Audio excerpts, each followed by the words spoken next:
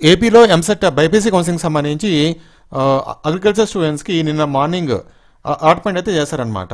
So first phase seat allotment announcement చేశారు నిన్న morning. So ఎవరికైతే సీట్ అనేది అలాట్మెంట్ జరిగిందో ఫస్ట్ ఫేజ్లో అలాంటి వాళ్ళు కాలేజ్లో ఎప్పటి లోపల రిపోర్టింగ్ చేయాలి, ఓకేనా. దాని తర్వాత రిపోర్టింగ్ చేయకపోతే ఏమవుతుంది, ఒకవేళ మీరు రిపోర్టింగ్ చేయకపోతే ఎలాంటి సిచ్యువేషన్స్ మీకు ఎదురవుతాయి. నెక్స్ట్ కాలేజ్లో రిపోర్టింగ్ చేసేటప్పుడు లేకపోతే మీరు జాయిన్ అయ్యేటప్పుడు ఎటువంటి సర్టిఫికేట్స్ మీరు సబ్మిట్ చేయాలి, ఇవన్నీ కూడా మనకి అలాట్మెంట్ లెటర్లో క్లియర్గా మెన్షన్ చేశారు. సో మీకు ఆల్రెడీ మీరు చూసే ఉంటారు అది. ఎవరికైతే తెలియదు వాళ్ళకి నేను అలాట్మెంట్ లెటర్లో ఉన్న కొన్ని ఇంపార్టెంట్ పాయింట్స్ అనేది క్లియర్గా ఎక్స్ప్లెయిన్ చేస్తాను, ఓకేనా. సో ఆ డీటెయిల్స్ మీరు ఒకసారి చెక్ చేసుకోండి. ఇంకోటి ఏంటంటే, సార్ మేము సెకండ్ ఫేజ్లో పార్టిసిపేట్ చేయాలనుకుంటున్నాము, ఫస్ట్ ఫేజ్లో ఆ కాలేజ్ నచ్చలేదు, సమ్ రీజన్స్ అనమాట. సో ఫస్ట్ ఫేజ్లో నేను కాలేజ్లో రిపోర్టింగ్ చేయకపోతే ఏమవుతుంది అనేది, సో మొత్తం మీకు ఎక్స్ప్లెయిన్ చేస్తాను, ఓకేనా. వీడియో కంప్లీట్గా చూడండి. దాని తర్వాత మీరు ఆన్లైన్ షాపింగ్ చేసేటప్పుడు మంచి డిస్కౌంట్స్, మంచి ఆఫర్స్తో షాపింగ్ చేయాలనుకుంటే కనుక ఈ వీడియో కొంత డిస్క్రిప్షన్లో మన టెలిగ్రామ్ ఛానల్ లింక్ ఉంటుంది, తెలుగు ప్రపంచం టెక్ డీల్స్ అనమాట. అందులో నేను అన్ని ప్రోడక్ట్స్ పైన డిస్కౌంట్స్, ఆఫర్స్ అని షేర్ చేస్తుంటాను. సో ఇంట్రెస్ట్ ఉన్న వాళ్ళు జాయిన్ అవ్వండి. దాని తర్వాత ఇక్కడ చూడండి, ఇది అలాట్మెంట్ ఆర్డర్ కాపీ అనమాట ఒక స్టూడెంట్ది. సో ఆన్లైన్ అడ్మిషన్ యూజీ అని చెప్పి మెన్షన్ చేశారు, అగ్రికల్చర్ ఇన్ కాలేజెస్, ఓకే. ఇక్కడ హాల్ టికెట్ నెంబర్, ఇక్కడ స్టూడెంట్ హాల్ టికెట్ నెంబర్ యాక్చువల్గా మెన్షన్ చేస్తారు.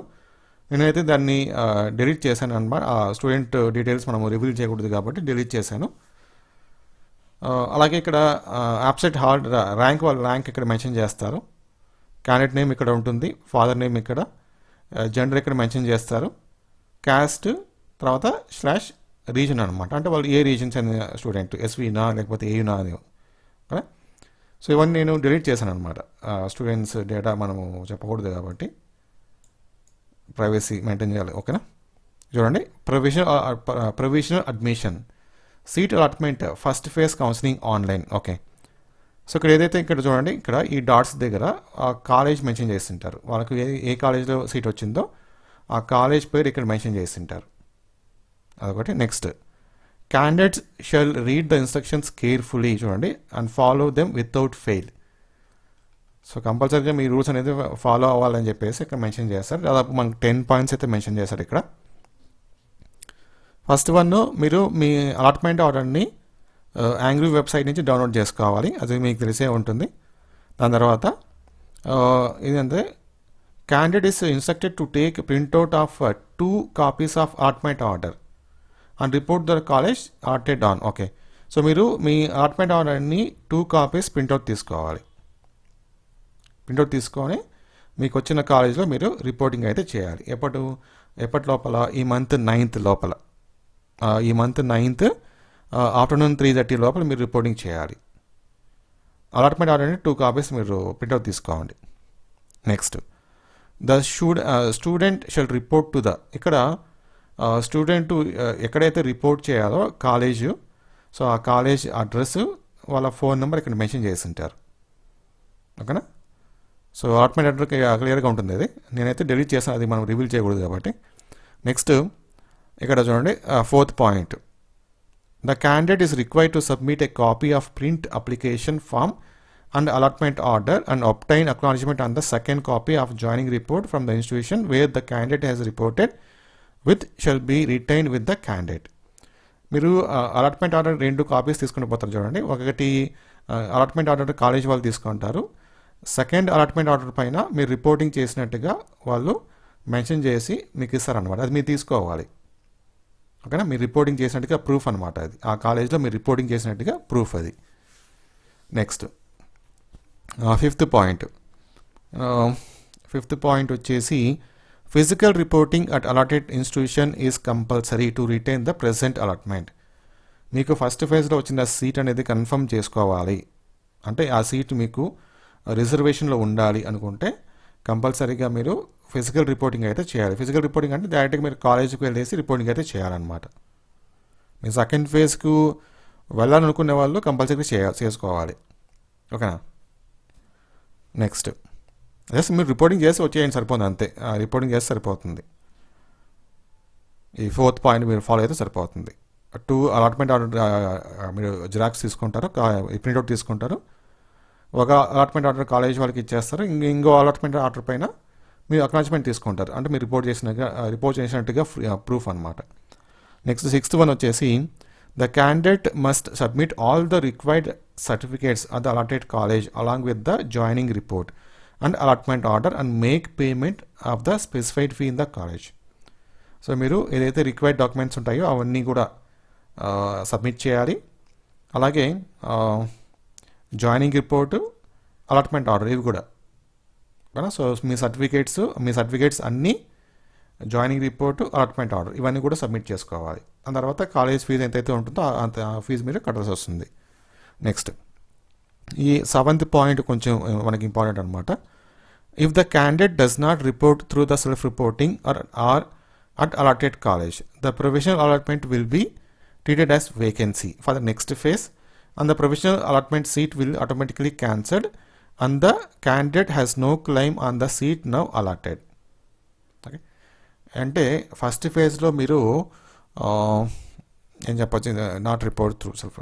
ఫస్ట్ ఫేజ్లో మీరు మీకు వచ్చిన కాలేజీలో రిపోర్ట్ చేస్తే ఆ సీట్ అనేది మీ పేరు పైన అలాగే ఉంటుంది. ఒకవేళ మీరు రిపోర్టింగ్ చేయకపోతే ఆ సీట్ అనేది వాళ్ళు వేకెంట్ కింద చూపించేస్తారు.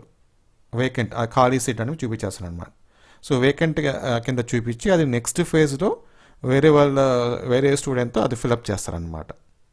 సో రిపోర్టింగ్ చేస్తే మాత్రమే మీ పేరు పైన అలాగే ఉంటుంది. సెకండ్ ఫేజ్కి మీరు వెళ్తే కనుక సెకండ్ ఫేజ్లో మీకు సీట్ రాకపోతే అప్పుడు ఫస్ట్ ఫేజ్ సీట్ అలాగే ఉంటుంది, మీరు రిపోర్ట్ చేస్తారు కాబట్టి. ఓకేనా. సో ఫర్ ఎగ్జాంపుల్గా మీరు ఫస్ట్ ఫేజ్లో రిపోర్టింగ్ చేయలేదు, మీ సీట్ క్యాన్సిల్ అయిపోయింది. సెకండ్ ఫేజ్లో మీకు వెళ్తారనమాట. సెకండ్ ఫేజ్లో మీకు సీట్ రాకపోతే ఫస్ట్ ఫేజ్ సీట్ కూడా ఉండదు కదా అప్పుడు, ఎందుకంటే మీరు రిపోర్ట్ చేయలేదు కాబట్టి. ఓకేనా. సో ఆ విధంగా రిపోర్టింగ్ అనేది మస్ట్ అండ్ షుడ్ అనమాట. సో అది మీ మంచికే. Next the academic credentials. Okay.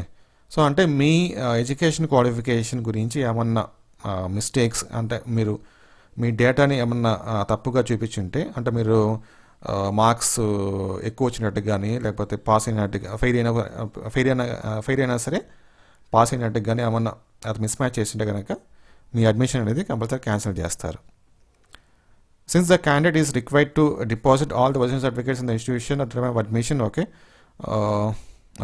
So ఏంటంటే ఈ 9th పాయింట్ అనేది మీ దగ్గర ఉన్న అన్ని ఒరిజినల్ సర్టిఫికేట్స్ మీరు కాలేజీలో అయితే సబ్మిట్ చేయాలి. కాబట్టి మీరు ఏం చేస్తారంటే అన్ని సర్టిఫికేట్స్ జిరాక్స్ కాపీస్ అనేది తీసి పెట్టుకోండి రెడీగా. మీకు ఎప్పుడైనా యూస్ అవడానికి మీకు ఛాన్స్ ఉంటుంది కాబట్టి. సో అన్ని ఒరిజినల్ సర్టిఫికేట్స్ అన్నీ కూడా జిరాక్స్ తీసుకోండి, ఒక 3 కాపీస్ కానీ 4 కాపీస్ కానీ. ఎందుకు, మీ ఒరిజినల్ సర్టిఫికేట్స్ అన్ని కాలేజీలో ఇచ్చేస్తారు కాబట్టి. సో దాని తర్వాత మీరు ఏదైనా అప్లై చేసుకోవాలనుకుంటే మీరు జిరాక్స్ ఉండాలి కాబట్టి, సో అది మనకి యూజ్ అవుతుంది. ఓకేనా. తర్వాత ఈ మంత్ 8th నుంచి మనకు క్లాసెస్ అనేది స్టార్ట్ చేస్తారని చెప్పి ఇక్కడ మెన్షన్ చేస్తారు 10th పాయింట్లో. నెక్స్ట్ ఏమేమి సర్టిఫికేట్స్ సబ్మిట్ చేయాలి ఇక్కడ మెన్షన్ చేశారు. ఇక్కడ చూడండి, original certificates to be produced and submitted at the time of joining the college.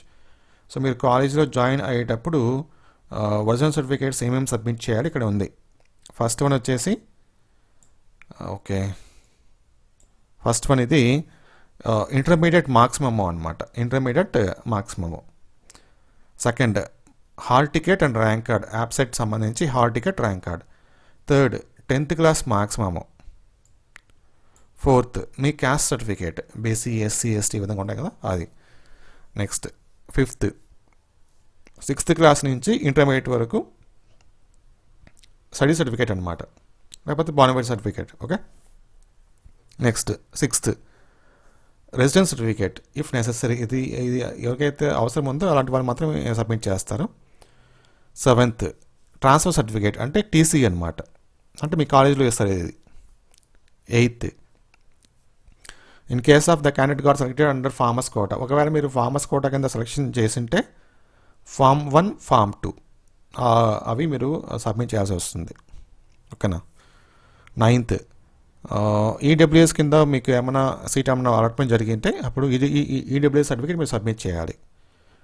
10th in case of candidates okay 10th వచ్చేసి సిఏపి కానీ ఎన్సిసి కానీ పిహెచ్ కానీ స్పోర్ట్స్ అండ్ గేమ్స్ కానీ ఈ విధంగా ఈ కేటగిరీలో మీకు ఏమైనా సీట్ వచ్చింటే దానికి సంబంధించిన ఒరిజినల్ సర్టిఫికేట్ మీరు సబ్మిట్ చేయాలన్నమాట.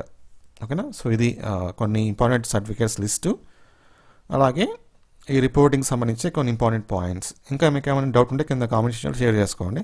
Thank you.